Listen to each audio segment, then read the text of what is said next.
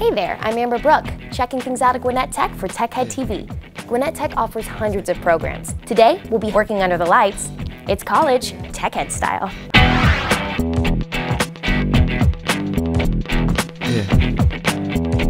Technical. Yeah. Yeah. Technical. Get a life. I'm here at Gwinnett Tech looking for Dr. McDreamy and learning about a career in surgical technology. Now, everything I know about life in the OR I learned from Grey's Anatomy. But luckily, Program Director T.C. Parker is here to tell us what it's really like being a surgical tech. Hey T.C., how are you? Hey Amber, how are you? I'm good, how about you? Very good, thanks. Awesome, so what is this? What are you doing here? Well, I'm getting ready to give a class on suturing. Okay. And what we have here is a laparoscopic trainer. And this is used for laparoscopic procedures. Laparoscopic procedure is a minimally invasive procedure where we go in and do procedures through small incisions versus cutting the patient all the way open. Okay. It's much better for the patient. It's harder for the surg tech because they have a lot more technological things to learn and a lot more cords, a lot more stuff for them to have to handle. But right. it does prepare them for the real world. Let me show you. Oh, okay. When we practice the suturing, this is definitely something that the surg techs do. They can help the surgeon close. We usually close skin. The surgeon will close the other layers, and when he gets to skin, he'll or she will let the surg tech finish up. Okay. And so you leave a little bit of the tail of the suture on the opposite side of the incision, and you'll wrap it around 3 times. Grab the tail, pull it through, and then rock it back and forth until you get the desired tension to help close. This is an interrupted stitch, so what I'm going to do is cut it here. If we did a continuous stitch, I would just keep going. All right. But an interrupted stitch is a much sturdier stitch. So I'll let you try. All right. Okay. So, what does a surgical technologist do? The main job of a surgical technologist is to actually set up for a sterile procedure. They scrub gown and glove, set all the instruments up, and get ready to drape the patient. They're a sterile team member and usually operate right across from the surgeon and hand him instruments as he needs. All right.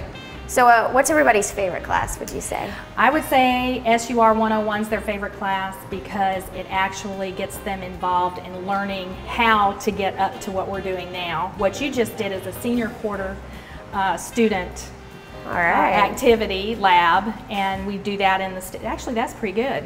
Cool. So in your opinion, what's the grossest thing that you have to work on? Feet. Feet. Yeah. An issue with feet, Yeah. or just? I'm not a feet. Oh, you're just not a foot person in general. So have you ever felt sick in the? No? Not at all. Not at all? I think I have a stomach for it. So tell me about the facilities. We have a great facility here. It is a mock setup of a real live OR suite, which is 2 ORs and a bank of scrub sinks and a substerile room in between. Okay. And actually we're on the Gwinnett County Registry for emergency facility in case there is an emergency that they need a facility to do minor procedures. I wouldn't want to do brain surgery in here, but a little minor procedures I wouldn't mind doing. Okay. Yeah. Gotcha. Do you like the program? Oh, I love it. It's awesome. Good. It's awesome because some of the things that we are taught when I compare and contrast our level of learning with those who are in similar program. You know, we're complemented by the doctors, by the nurses. When you walk through the hall and they see our ID badges that says Gwinnett, they said, you know, I wanted to go to Gwinnett. That's awesome. So it is awesome. So describe the perfect surgical technology student. Amber, the perfect surg tech is very focused, is a neat freak, Okay. has a place for everything, is very organized, has the propensity to learn a lot of information and then pass that on into their hands. So they have to be book smart, but they also have to be able to apply that knowledge that they're learning to their hands. And sometimes our A students are not always our best scrub techs. Sometimes the A students are so you know, bogged down with the book smarts of it that they can't, you know, scrub themselves out of a paper sack. So we want that student that can do both, you know, has a, you know, propensity for reading and comprehension, but also to apply it to their hands as well. That's awesome. Well, thank you so much. Thanks, I Amber. really appreciate it. I'm going to let TC and her students get back to work and back to studying, and we'll be right back with you in a minute.